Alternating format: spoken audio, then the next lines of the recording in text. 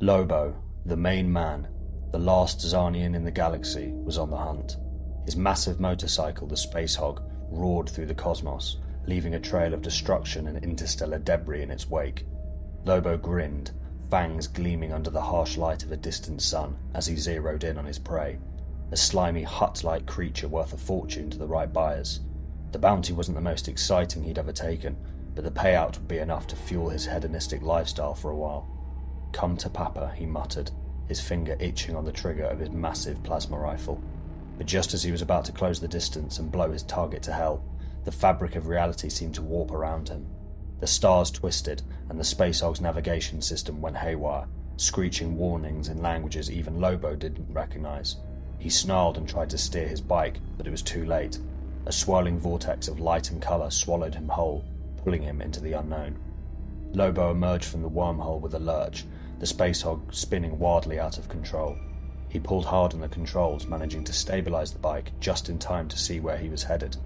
Below him loomed a massive planet, its surface dotted with enormous structures and bristling with orbital defences. Fragging wormholes, Lobo cursed. He hated dimensional travel. It always led to trouble. He looked down at the planet with a curious scowl. Where the hell am I now? The Space Hog systems rebooted and displayed the readout. The planet was Terra, the seat of the greatest human empire in a universe not his own. Unfazed, Lobo revved his bike and descended towards the surface, making a beeline for the biggest and most ostentatious structure he could see, the Emperor's Palace. The palace was a gargantuan fortress, a spire of gold and ivory that stabbed into the heavens. It was surrounded by layers of defences, armies of Adeptus Custodes, and shielded by powerful psychic wards. But none of that mattered to Lobo, who simply ploughed through everything in his path. Automated defence systems activated, unleashing barrages of anti-aircraft fire, but the Space Hog weaved through the explosions, Lobo cackling as he dodged the deadly barrage. "Bring it on, you tin cans," Lobo howled as he blasted through the palace's outer defences. Finally, he crashed through the walls of the throne room itself, his bike skidding across the pristine floor in a shower of sparks. He leaped off the bike, twirling his hook and chain with a maniacal grin, and looked around. The throne room was vast, its ceiling lost in shadow. Massive golden statues of the Emperor's warriors lined the walls, and at the far end, seated on a golden throne that radiated power, was the Emperor of mankind himself. His eyes glowed with an otherworldly light, his presence overwhelming. Lobo wasn't impressed. "Hey pal," Lobo shouted, his voice echoing through the chamber. "You the boss round here? I got a bounty." Before Lobo could finish, the Emperor raised a hand, and a wave of psychic energy slammed into Lobo, disintegrating him in an instant. The last Zarnian didn't even have time to scream as his body was obliterated, reduced to a fine mist that settled on the cold marble floor. The Emperor lowered his hand, his expression one of mild curiosity. He hadn't sensed any malice from the intruder, but his presence was an affront to the sanctity of the palace. Yet something about the interloper nagged at the back of the Emperor's mind. He watched as the blood droplets scattered across the floor began to coalesce, forming a small pool that bubbled and frothed. The Emperor's interest was piqued as the blood began to take shape, reforming into the figure of Lobo. Muscle and bone knitted together with astonishing speed, and within moments, the bounty hunter was whole again. Lobo shook his head, cracked his neck, and dusted himself off. "Ah hell, that's smart," Lobo grumbled, rubbing his temples.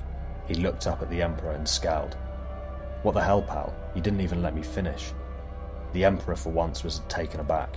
He had faced countless enemies across the galaxy, but none had survived his psychic wrath like this. He regarded Lobo with newfound respect. "You are resilient," the Emperor said, his voice echoing with the weight of millennia. "What manner of creature are you?" Lobo crossed his arms, unimpressed. "I ain't here to give you my life story, you big glowy bastard. I'm looking for work, got it? And I ain't cheap." The Emperor's golden eyes narrowed. He could sense the incredible power within Lobo, raw, untamed, and dangerous. This being was not of this universe, but he could be a potent tool if directed correctly. "Very well," the Emperor said, leaning forward on his throne. "There is a task that requires your unique abilities. A world within my domain has been overrun by a xenos species known as the Tyranids. They are a scourge upon the galaxy, devouring everything in their path. I require someone to cleanse this world. Lobo's grin returned, broader than ever. Sounds like my kind of job. I'll take it. But first, he pointed a finger at the Emperor. How much you paying? The Emperor allowed a small smile to play across his lips. Succeed and you shall be rewarded beyond your wildest dreams. Fail and you will not return to this throne room. Lobo shrugged. Yeah, don't get your golden panties in a twist. I'll get the job done. But, he scratched his head. What the hell's a Tyranid? The Emperor waved a hand and an image of a Tyranid swarm appeared in the air before Lobo. The creatures were nightmarish, all teeth, claws and chitinous armor, a relentless tide of death and hunger. Lobo's eyes widened with glee. Now that's what I'm talking about, he shouted. You got yourself a deal, Shiny. Without another word, Lobo revved up the space hog, tearing out of the throne room and back into the void. As he left, he muttered to himself, frickin' Tyranids, whatever they are, they ain't gonna know what hit 'em. The world overrun by Tyranids was a hellscape. Once a thriving human colony, it was now a desolate wasteland, the sky choked with ash and the ground littered with the bones of the dead. The Tyranids had turned the world into a feeding ground, their bioforms swarming across the surface like a living carpet. Lobo landed with a crash, his bike tearing through the ruins of a city as he surveyed the scene. His eyes gleamed with excitement as he spotted the first wave of Tyranid creatures advancing towards him. Hormagaunts, their sickle-like claws raised high, screeching as they charged. Well, ain't you uglies a sight for sore eyes, Lobo chuckled, drawing his chain and hook. The Hormagaunts launched at him, but Lobo was already moving, his chain lashed out, wrapping around one of the creatures and crushing it in a single bone-snapping motion. He whirled around, slashing through another with his hook, splitting it in two with a wet, satisfying crunch. More Tyranids surged forward, but Lobo was a blur of motion, tearing through them with savage glee. He grabbed one by the throat, squeezing it until its head popped like a grape, and then swung its body into a cluster of others, sending them flying. Come on, you frickin' bugs, Lobo roared. I'll take you all on. The Tyranids responded in kind. Larger bioforms emerged from the swarm. Warriors, carnifexes, and a hive tyrant that towered over the battlefield. They charged at Lobo, determined to overwhelm him with sheer numbers and brute strength.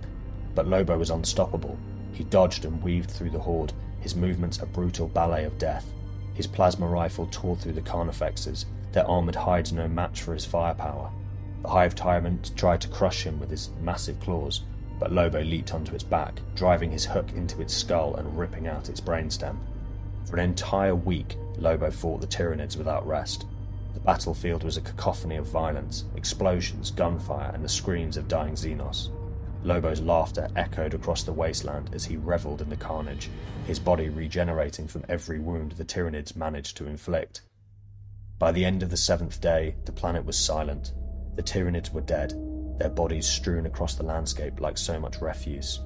Lobo stood alone amidst the devastation, his armour caked in ichor, his grin as wide as ever. Lobo spat on the ground, wiped his hands on his coat, and climbed back onto the space hog. Frickin' bugs didn't even put up a good fight, he grumbled, revving up the engine. He looked around at the devastation, the once living horde now nothing more than lifeless biomass scattered across the wasteland. Guess the Emperor's gonna owe me big for this one. The space hog roared to life, lifting off the ground as Lobo steered it back towards the void of space. He left behind the charred and smoking remnants of what was once a thriving world, now nothing more than a graveyard for an entire Tyranid swarm. Lobo didn't care about the world's fate or the lives lost. He only cared about the next paycheck, and maybe a drink or two afterward. As the bike tore through the atmosphere, Lobo glanced back at the planet, chuckling to himself. Ain't no one else in this universe like the main man. Let's see what that shiny bastard's got for me next. The journey back to Terra was uneventful, save for a few unlucky space pirates who thought they could take on Lobo. Their ships were now drifting debris in the void, a testament to Lobo's policy of leaving no survivors. He barely even broke a sweat dealing with them, and soon enough, he was approaching the familiar site of the Emperor's palace once more. This time, the defences didn't bother firing at him. They had learned their lesson. Lobo crashed into the throne room with his usual lack of decorum, the space hog skidding to a stop just before the Emperor's golden throne. The Adeptus Custodes, ever vigilant, stepped forward to challenge the interloper, but the Emperor waved them off with a simple gesture. Back already? The Emperor asked, his voice a mix of curiosity and something close to amusement. Back and bored, Lobo replied, dismounting from the bike and stretching. Your bug problem's been taken care of. No need to thank me. Just pay up and I'm out of here. The Emperor's golden eyes studied Lobo intently. He could sense the truth in the bounty hunter's words. The psychic echo of the Tyranid swarm's destruction still resonated throughout the warp, but there was something else, something that intrigued the Emperor. This being, this Lobo, was unlike anything he had encountered in the galaxy. His power, his resilience, his complete disregard for fear or pain.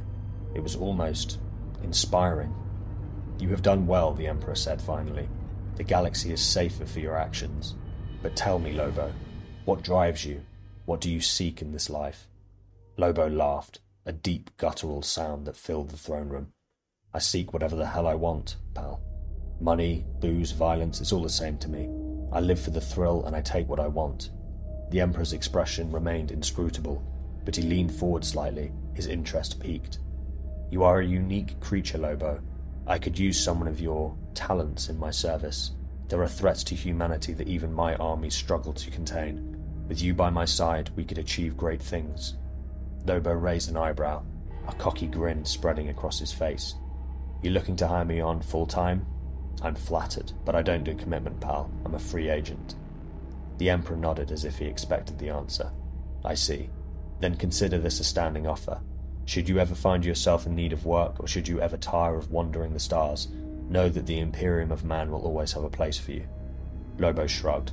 I'll keep that in mind, but don't hold your breath. Now, about that payment. The Emperor smiled, a rare, almost imperceptible gesture.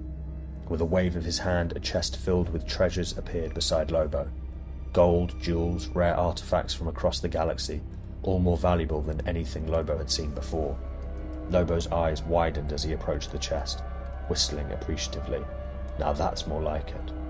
Consider it a token of my gratitude, the Emperor said, and should you ever change your mind, remember what I've said. Lobo grabbed a fistful of gold coins, letting them clink together in his hand. Yeah, I'll remember. But for now I'm taking this and getting the hell out of here. See you around, Shiny.